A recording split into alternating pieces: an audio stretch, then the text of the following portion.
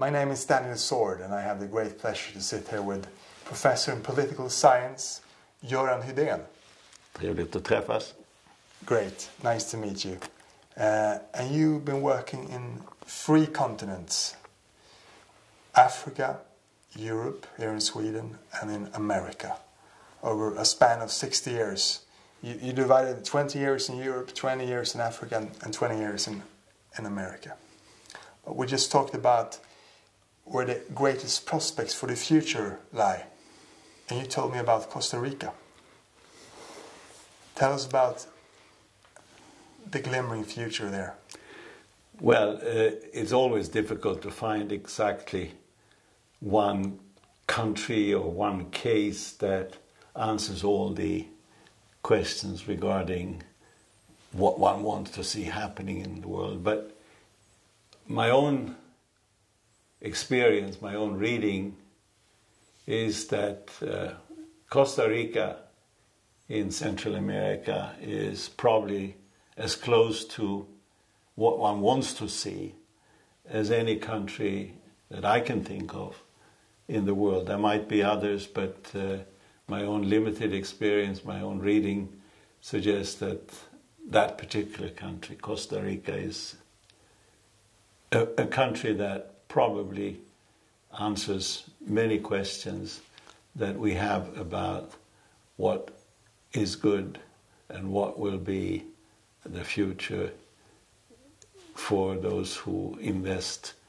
or take an interest in making the world better. Yeah, and they also have a high degree of happiness in the happiness index. Yeah, I haven't necessarily focused on the happiness index, but that obviously only reinforces the fact that if people there are happy, as they obviously claim they are, that's another very strong reason why that country might go forward without having many of the problems that other countries will face. Yeah, and then you talked about another country with great democracy, Switzerland.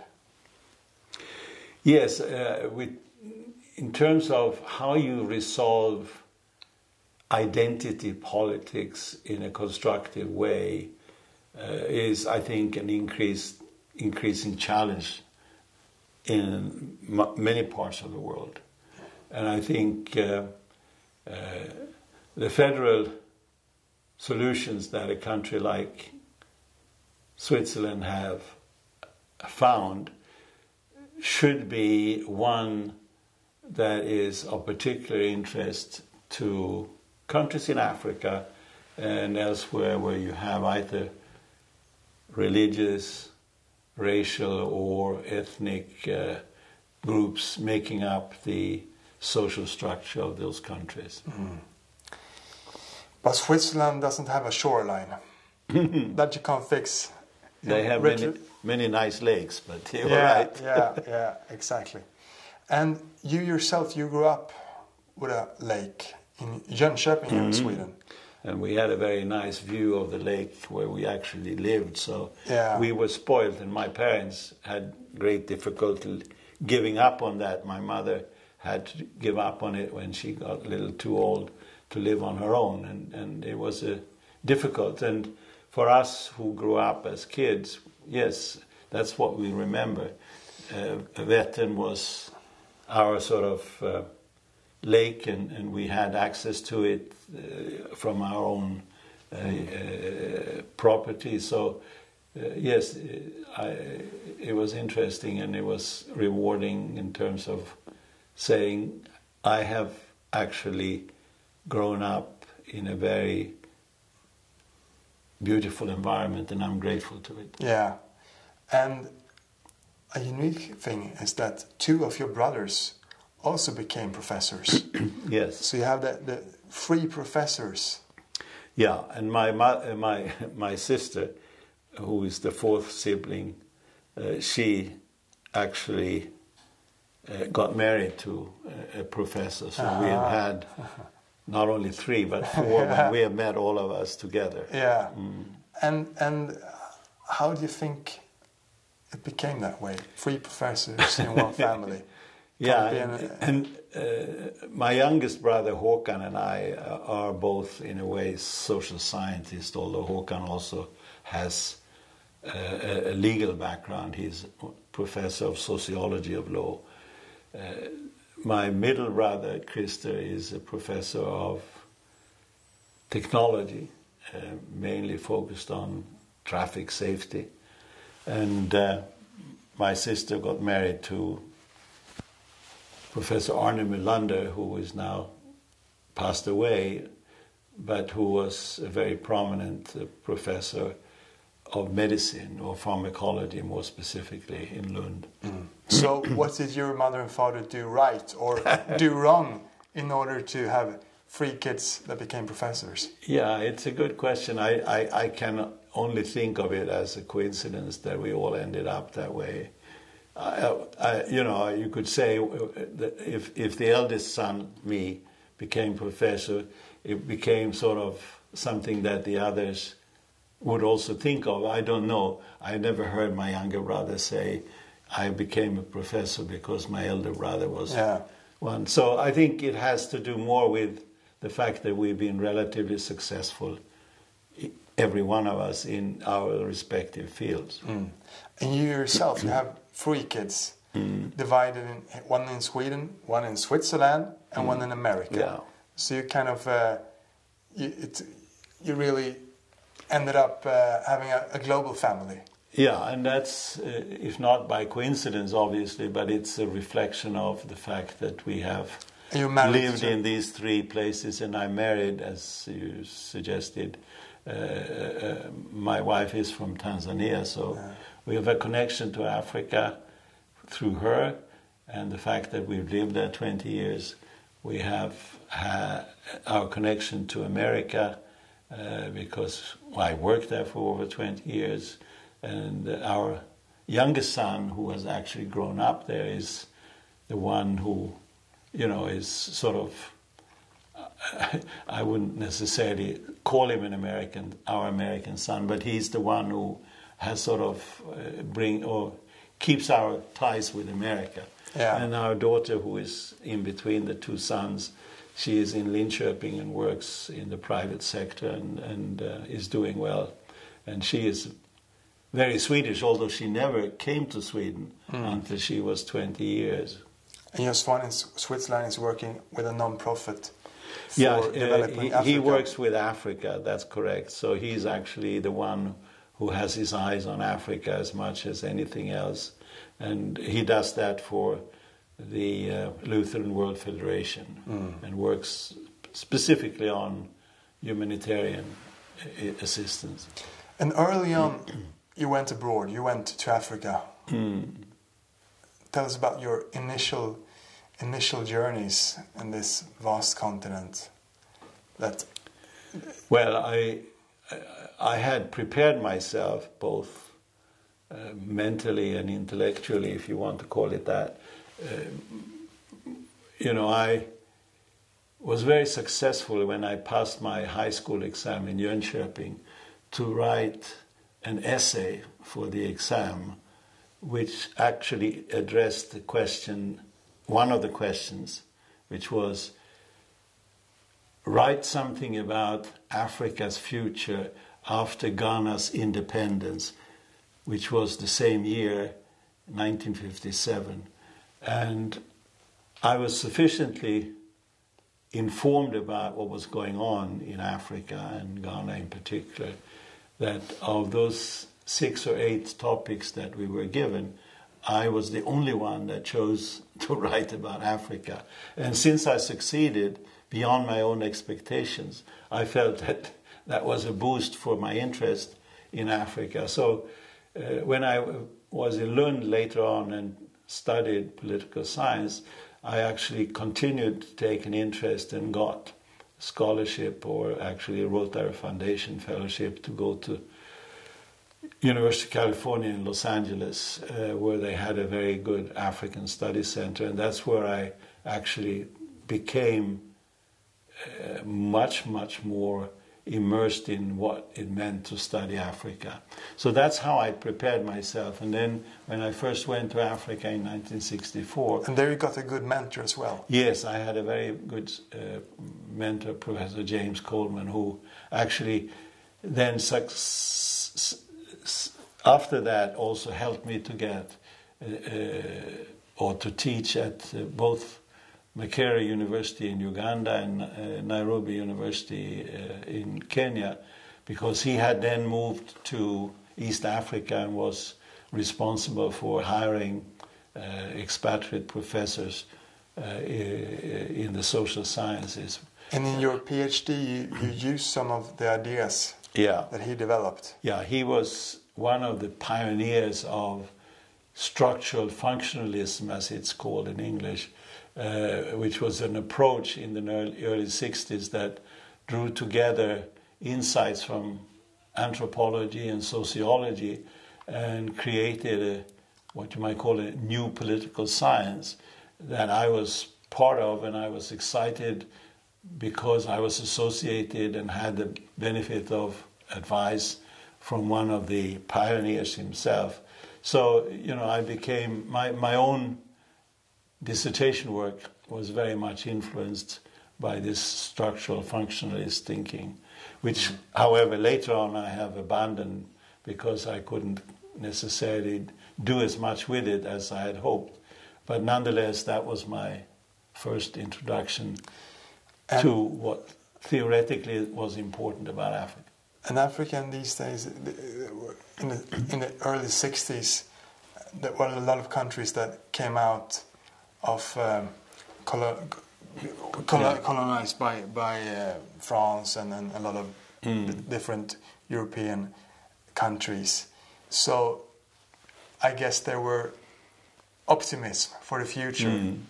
Absolutely, yeah. Freedom and bright future. Yeah, it was an exciting period to be in Africa in the 1960s, absolutely. It's like in Silicon Valley today, perhaps. Yeah, that's probably not a bad comparison. I think, of course, the political independence that the African countries acquired through their own efforts, I would say, was something that gave Africa both a moral and political boost and made Africa part of the world on a more equal footing than had been the case when they were just colonies. And therefore, Africans themselves were very happy to take the lead. It was, I should say, a backside of that, and that was that many of the leaders who actually came to power under circumstances that led to dictatorships and one-party rules. So in that sense, the political climate immediately after independence was, as you said, if not euphoric, nonetheless very optimistic. But then came reality. And then came the reality, and dictators. And the countries suffered in many cases from the backlash of dictatorship. There weren't much Swedish middle ground. No. A lot of extremism. But what do you think Africa today, what can they learn from their past and how can they go into a brighter future once more? Because you really believe in the future of Africa. Yeah. No, I think Africa is the future for the, I believe, because it has all the riches, in terms of natural resources, including also, things that are both underground and above ground. I'm thinking about, for instance, for tourist purposes, a lot of attractive destinations. But that's not the only thing. Europe is the continent of the past and Africa is the continent of the future, perhaps. And America increasingly the past too.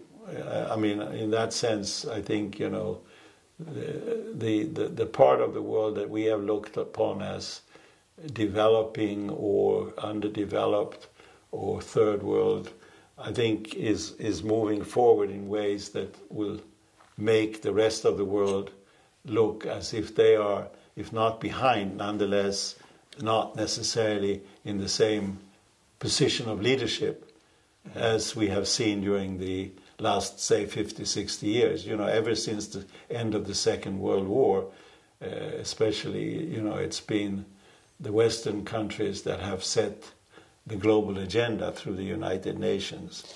So which qualities should a great leader have? Well, it's difficult again to say exactly, but, you know, obviously it must be somebody who is sufficiently reflective of what he is doing or what is going on. And I think that's when we talk about will African learn from their own experience.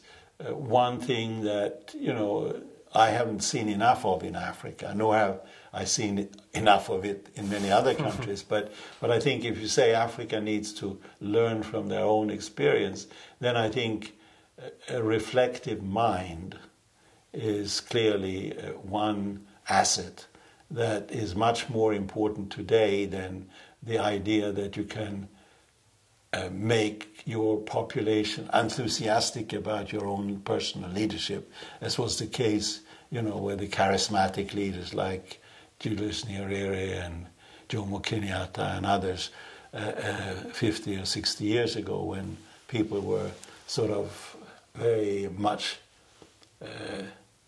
shall we say, inspired by their personal charisma or leadership. And today there's a lot of Chinese companies and the Chinese government coming to Africa to invest. And they're taking their employees to Africa as well. There's like, we moved here from Europe to the States 100 years ago, and now a lot of Chinese are moving to Africa. Yeah, I think, you know, we talk about Chinese investments in Africa, we talk about possible Chinese exploitation of African resources.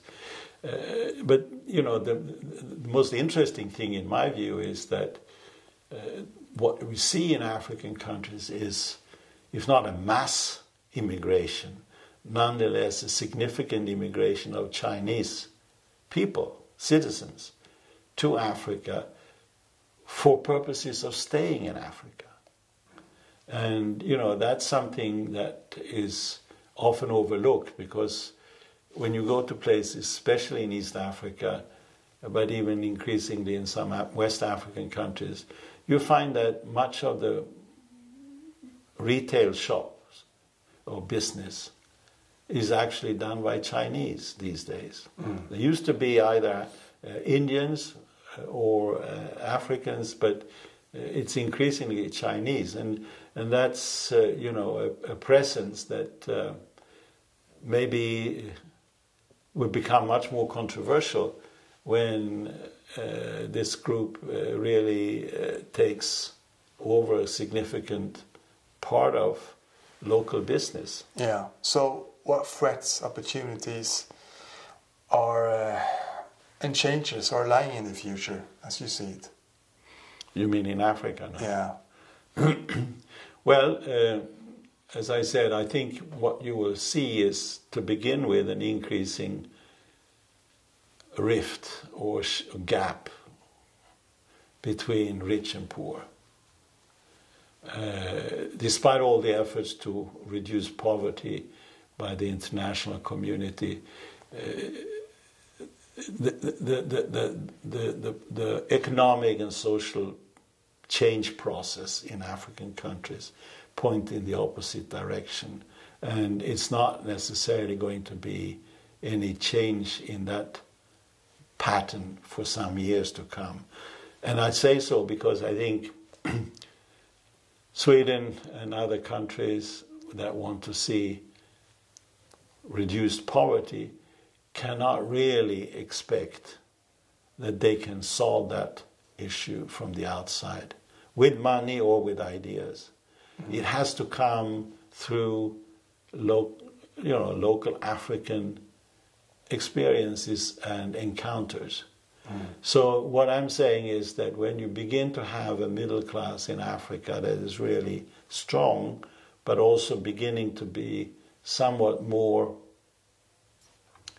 confident of itself, I think you will see African leaders or African businessmen, African middle class in general, much more attuned to the idea that, yes, we have an interest of our own in making the poor better off.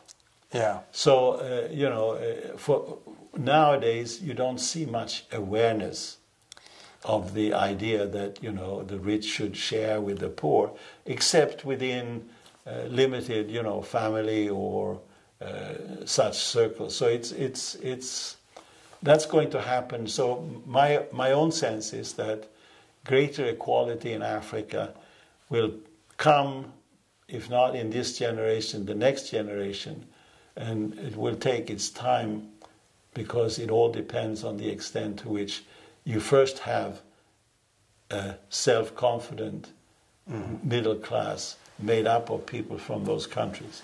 And early on, with the Western aid, or at least the Swedish aid, we weren't so interested in democracy.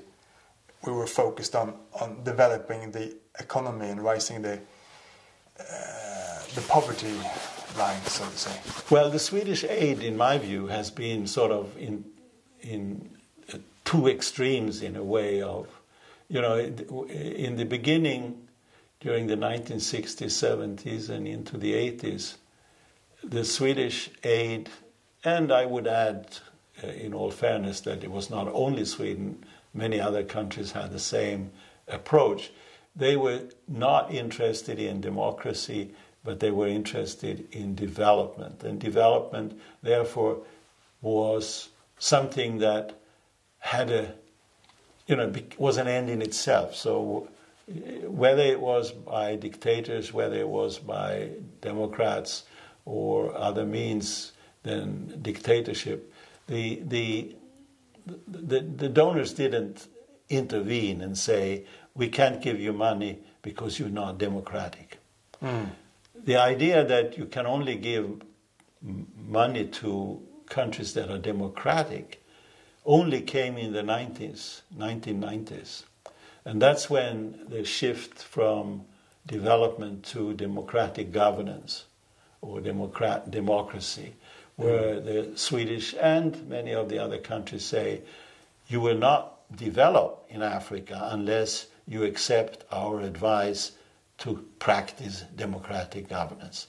And that's what they have been doing for the last 30 years or 25 years perhaps. My sense is that that agenda is on its way out now, and that the African countries are sufficiently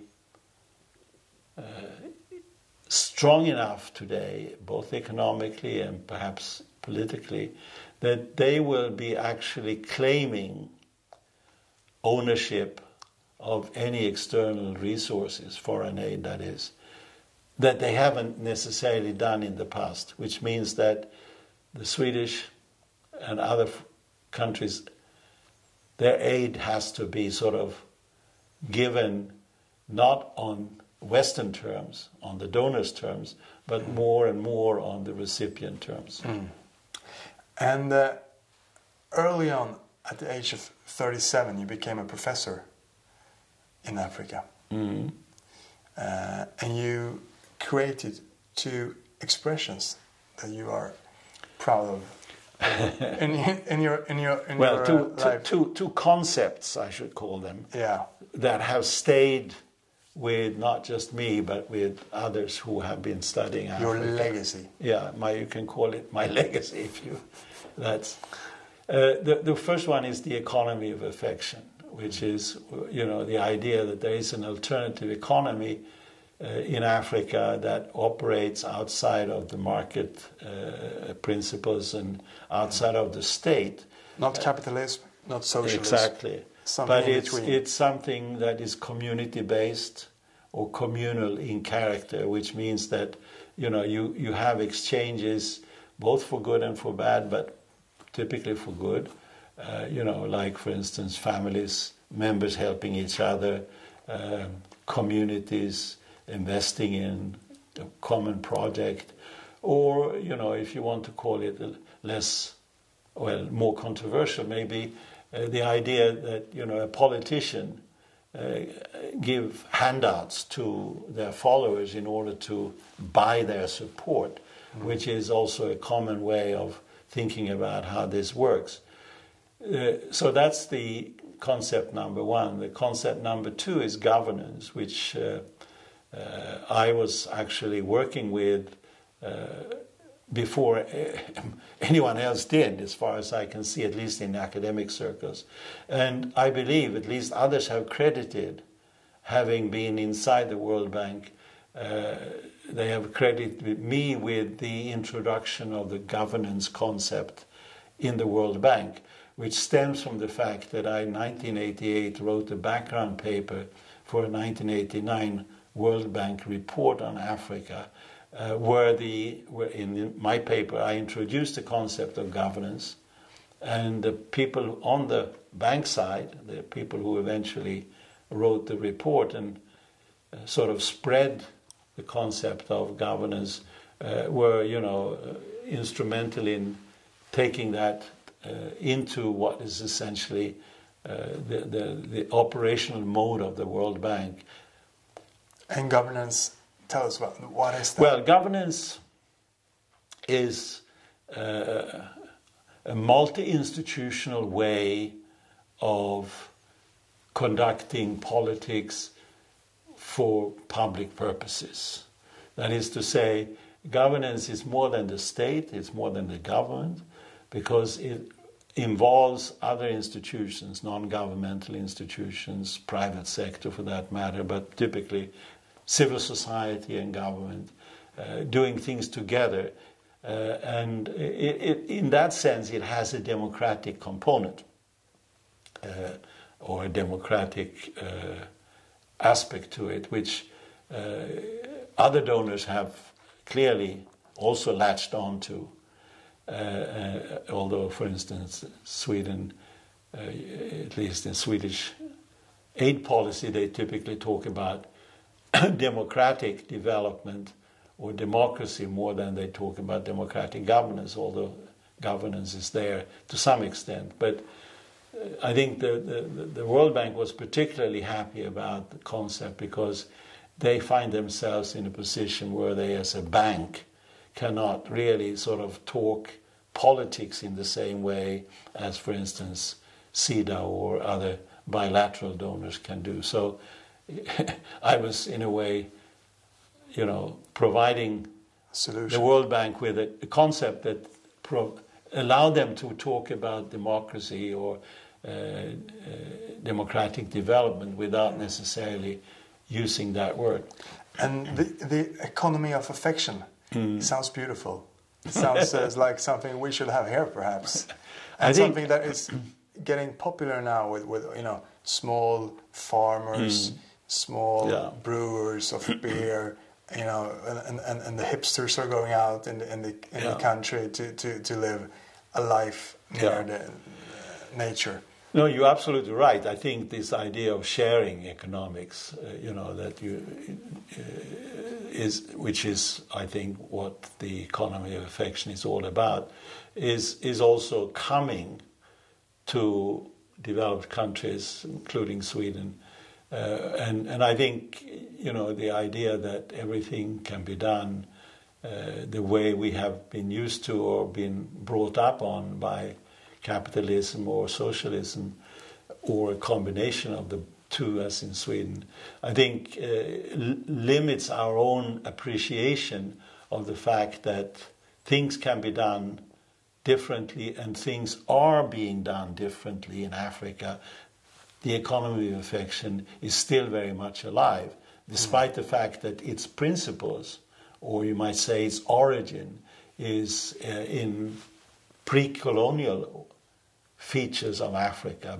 In other words, Africa before it was colonized. Yeah, Tell us about the roots. How long back can you trace that economy of affection? Well, anthropologists obviously have studied this, historians have studied it, it's been there.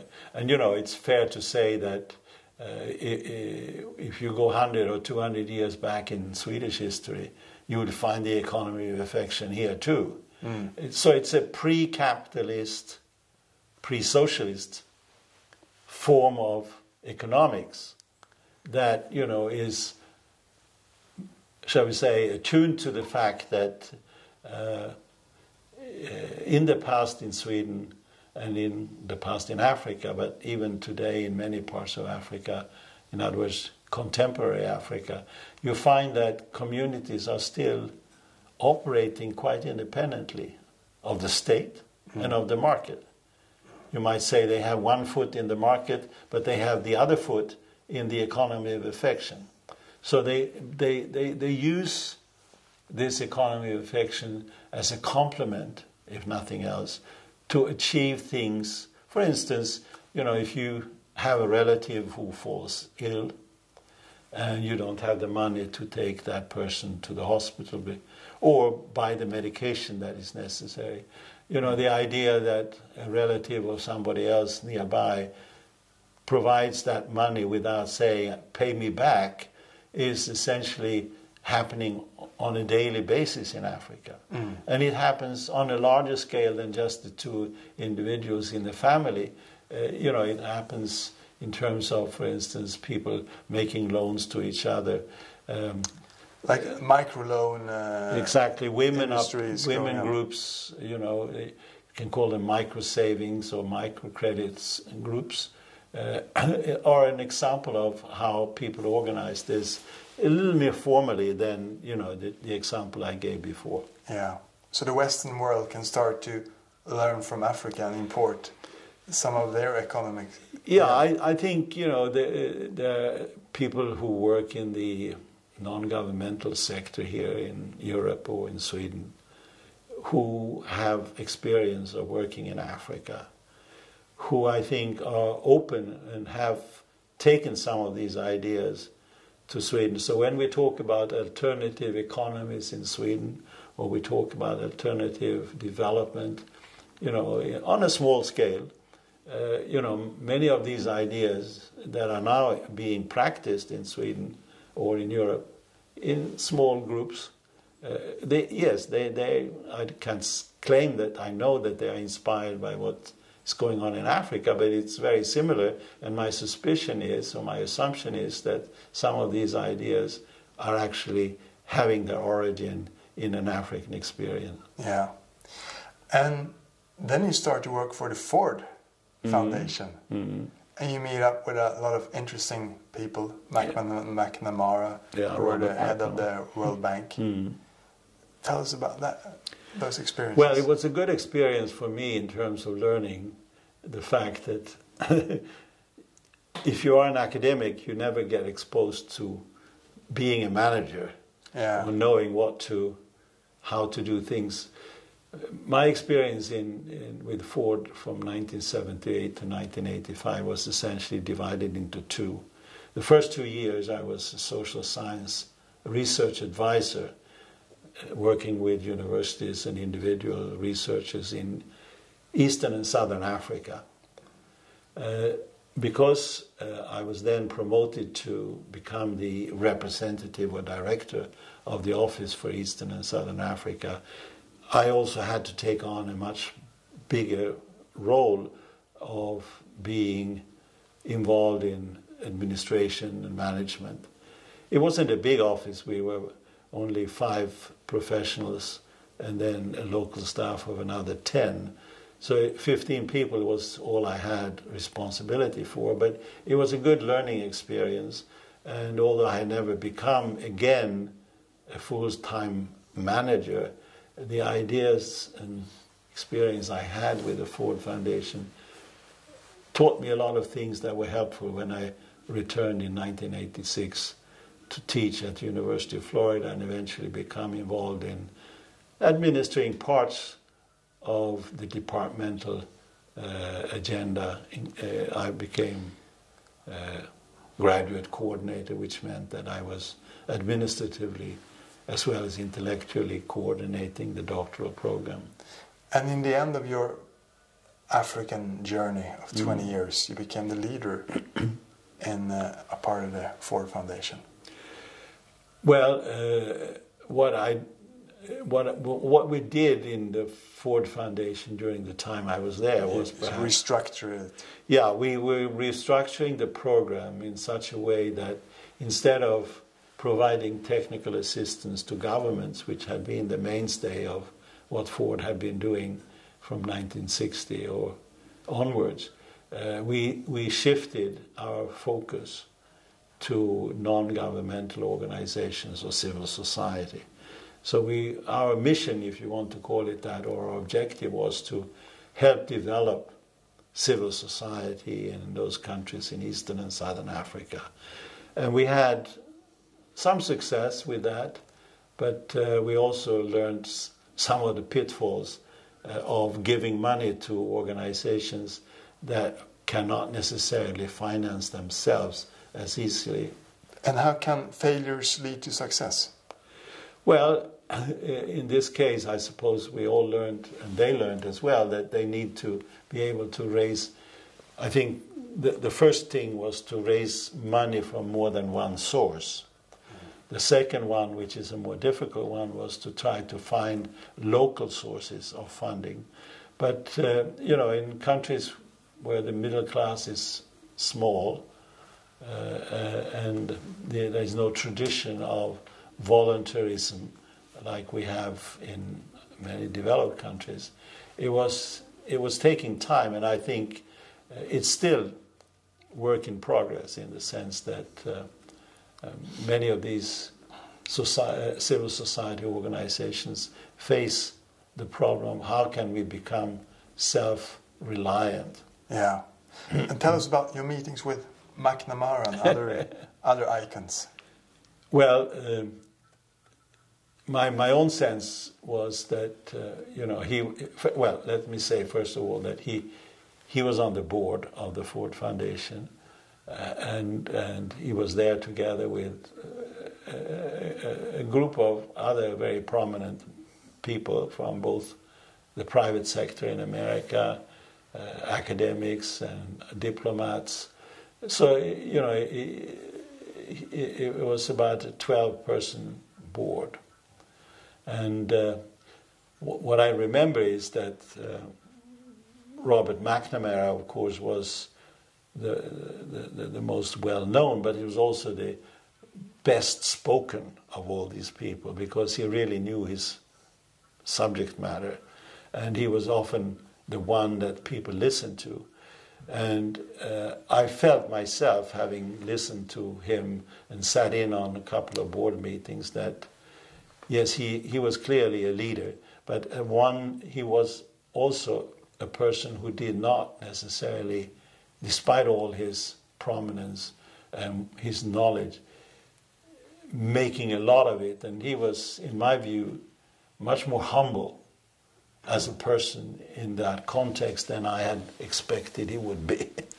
And if you were to give out the Nobel Prize in your own field, political science or some related to it, who would get it? Well, it depends. Today, or, if you say... You can choose for a time. Well, it's hard to say. First of all, I think I would have to limit myself not to political science at large, but maybe to the field of comparative politics, which is a subfield in political science, where I have been working because my research has been on Africa, and that's falls within what we call comparative politics. But I think there are a couple of names that come to mind, although again it's difficult to choose. But they're often maximum 3 persons who get the same Nobel Prize. So you can pick 2, but they only get half the prize sum each. Well, I would mention one who actually got the Nobel Prize in economics already, which is Douglas North, who has been very influential in political science. The same may apply to Elinor Ostrom, who was also a Nobel Prize winner, and who was a political. Both of these are political scientists, but they were actually rewarded in economics. And because they were rewarded in economics, it's not the only reason. I think they have been very influential in shaping the thinking about institutionalism in political science, both in comparative politics and the political science field at large. And I think those two would definitely belong there. What had they done? The idea is that they reacted against the idea that there is a perfect market, or that individuals are sort of free-wheeling individuals who can choose pretty much in the way they want in terms of what is in their interest. So their main contribution is that they actually argue that institutions, rules, shape the way we can actually make our choices. So we are not completely free. We are actually confined by rules or institutions. That's the same word actually, or same meaning. And so Sartre and Kierkegaard was wrong. Yeah, in that free sense. Will. Yeah, the free will, whether it's Adam Smith or Søren Kierkegaard, I think they're certainly being questioned by both these two guys, woman Elinor Ostrom and Douglas North. My own sense in relation to their role as leading figures in our political science is that my own feeling is that there is no interest, since they focus on what limits human agency or human will. But institutions themselves have their own roots in society. So what I'm actually saying that there are too many, or there are too little research on the structural fundament or foundation of institutions, which means, you need to look at the social and economic circumstances in which institutions rise. And that's what I think is, in a way, missing in relation to what has been happening in political science in the last 20 or so years. And I would, point in the direction of another old person in the field, Canadian, actually sociologist, but again with a lot of influence in political science, called Seymour Martin Lipset, who was much more aware of the fact that democracy, for instance, doesn't necessarily grow and flourish just in any social or economic setting. And his work from the late 50s and early 60s goes in the direction of suggesting that there's correlation between democracy and society is one that needs to be examined. And far too little has been done by, I think, academics as well as policy analysts in recent years, because there's been this optimism in both circles that institutions is what shape choice, not necessarily go all the way back and look at what structures determine. And why should young people today go into political science?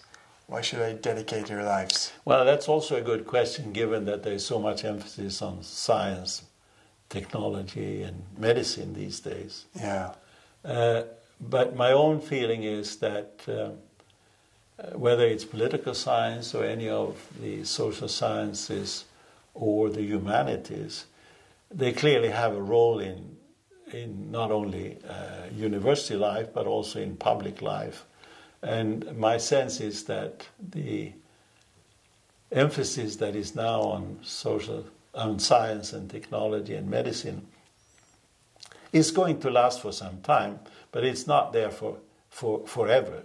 It's not necessarily going to be as dominant, because we will soon realize that whether it's innovations or any other things that come out of science and technology, or even medicine, have consequences for people and society. And as a result of that, you have to go back and see, ask a political scientist or sociologist or somebody to actually take a look at this. So this is a sort of a question of, up and down or balancing. And what we see today, as I said, is not necessarily what we'll see tomorrow. And what advice could you give to persons who want to become researchers, make a PhD? How do you become successful? Or you obviously need to work hard yourself, but you also need to have a good advisor. You can't outsource it. No, definitely not. And as I said, my own experience is that having a good tutor or having a good mentor is also very important. And I think one of the sad things is that there are often not enough time devoted to students' development, partly because there are too many doctorants or students or graduate students, or the professor not taking enough interest in his or her students. And that means, that they don't become as good as the professor himself, because they don't necessarily get the advice that they should get. And how old is political science? It goes all the way back to Aristotle and Plato. Yeah. So, there are principles in Plato's writing. There's empirical reflections, very interesting, in Aristotle.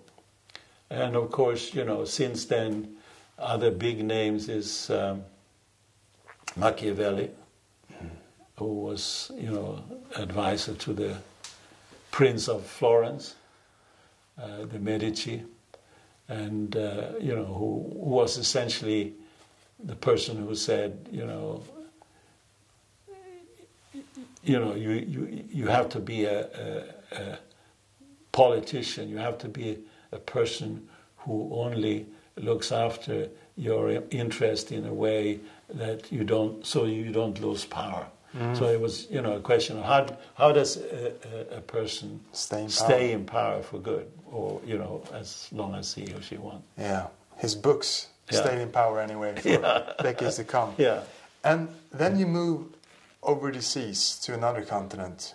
You get a job at Dartmouth. Well, that was only on a sabbatical leave, so it was temporary. Yeah, I didn't have a position there, but I was there as a guest, visiting professor, whatever you call it. And you got the opportunity to become a professor at the University of Florida. Yeah, that's correct. And that's when I was at Dartmouth. I was invited to go for an interview at the University of Florida, and I was successful.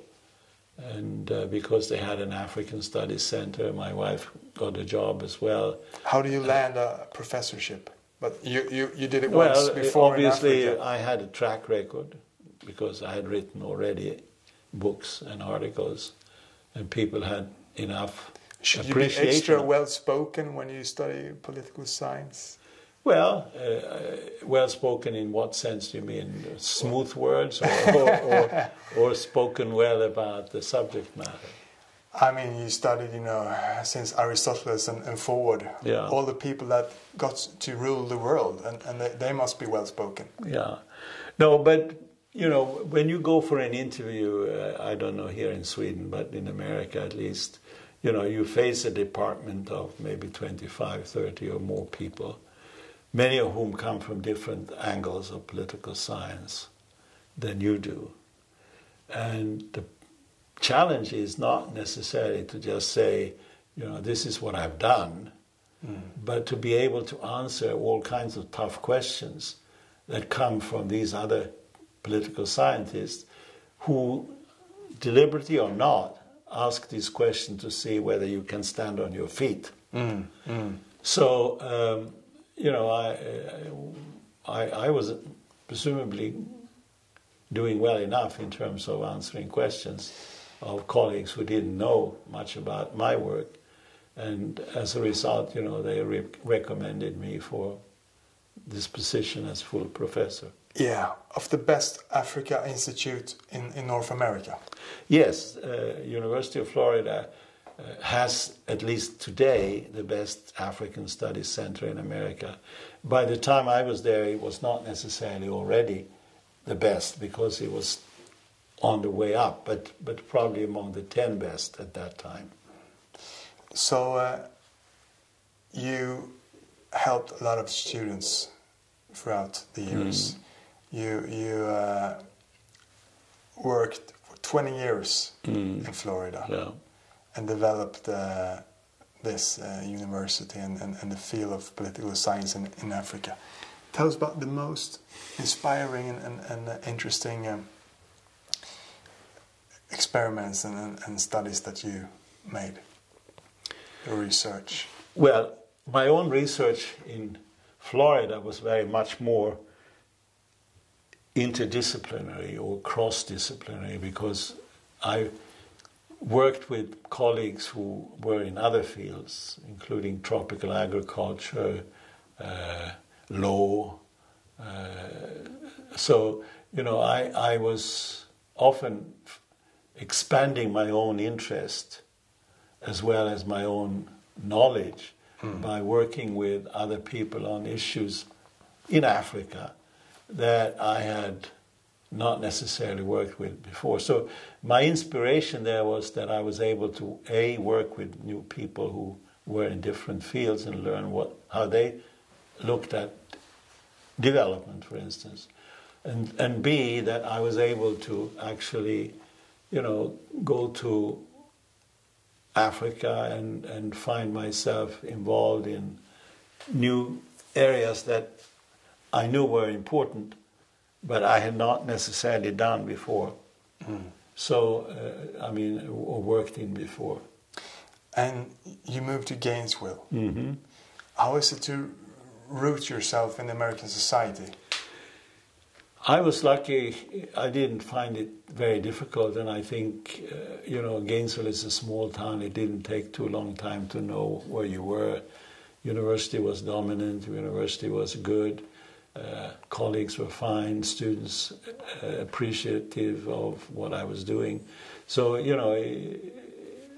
even from the start on, I felt things were going the right way, and that part of Florida, which is actually in north central Florida, is still much more, shall we say, original Florida, original South, than, for instance, if you go towards Miami in particular, where everything has been built up, and you don't know what Florida is all about if you go to Miami. I mean, everyone, of course, thinks of Miami as Florida, but Gainesville is the opposite. It's more like Falun or Borlänge or something like that, Ljungby. Yeah, small towns. Small town. The only thing is, as I said, with the university of 50,000, and the town had about 100,000. Yeah. So you can imagine the university was really dominant. And how come America is so good at academic research? Well, I think they've invested in it, and that was one of the things I mentioned, that the Florida legislature was sufficiently caring about the quality of the university system in the state, and especially the quality of the University of Florida, which was the sort of flagship university out of 10 such state universities in Florida, that they were ready to give money so that the ambition that University of Florida had and still has, I think, is to be one of the top 10 research universities in America. Yeah. So does they have another mindset as well compared to European researchers, or? I'm not sure if I can say. I mean, it's how shall I say? Here I'm perhaps not necessarily sure of what I'm saying, but my own sense is that there's much more space for doing things, even in state universities in America, than that seems to be here in most European countries. Universities are sort of part of a long state tradition, conventions that at least the way I see it, seems to have more impact on how people are thinking. That includes the career system as well, than for instance, in the US. So, which advice could you give to people who want to emigrate to either the United States or Africa? Well, the obvious thing is that you need to know that if you go there, that you want it, or that there is some way that you can actually fit in. Because if you don't, you either become alienated because no one necessarily appreciate what you can offer, and you need to be, especially if you go to Africa, culturally sensitive in a way that you don't necessarily have to if you plan your career here in Sweden or in Europe. So, in that sense, you have to be an open-minded person. You have to be flexible in the way you actually both think and act, and ready to adjust. There's both a give and take here. Yeah. So it's a more movable market for people today, getting jobs in different continents and so on. Yeah. You yourself, you just moved back to Sweden, but which would be the 3 best countries in the world for the decades to come if one were to move out to search? Well, the question is, do you have to move out if you include 3? I think Sweden is one of the countries which is actually doing very well in political science. And, there are institutions, departments of political science in Göteborg, in Uppsala, Lund. All those 3 universities have high-class political science departments. And so... But if you move out for, starting a business or just... the free. Well, if you go to if you go outside of Sweden, I would think that, besides the US, I think Britain would be my case. If you are interested in postmodernism, which is a minor sort of interest among most political scientists, but does exist, I think there are institutions or departments in France, especially in Paris and Bordeaux, that I would recommend. And, countries like Germany and Holland have good political science departments in many places. And again, they are both influenced by Anglo-Saxon thinking as well as the French modern or postmodernist thinking. Do you have any other passions in life? Sports, probably. Yeah. But I don't practice sports anymore, and I've never been a star in any particular field. But, I'm very interested and follow as much as I can 3 things. In Sweden, and even when I'm outside Sweden, I follow Swedish soccer or football. I'm very much into American football, especially since University of Florida has one of the best college teams in the country. And similarly with basketball, which has been even more of my passion in a way. And again, because the University of Florida has been very successful in the US at collegiate level, and has made both me and my wife real basketball fans. So, other than that, nowadays, because, of age, I limit my exercise to the gym or to walking. Walking towards the future. Well, Thank you for an inspirational conversation, and the best of luck in the years to come. Thanks a lot. Thank you so much.